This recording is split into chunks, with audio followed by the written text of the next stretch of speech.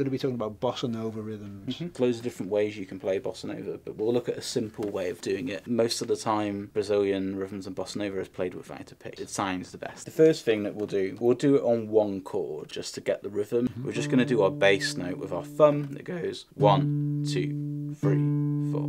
1, 2, 3, 4. Our next step is going to go 1, 2, 3, 4. 1, 2, 3, 4.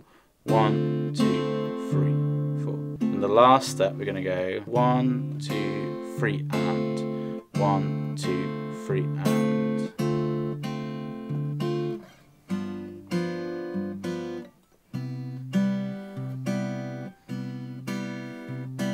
Practice them with the 2-5-1 progression across the 3 keys that we've spoken about: C, A, G, E and D. If you enjoyed this video, become a National Guitar Academy member. The link's in the bio.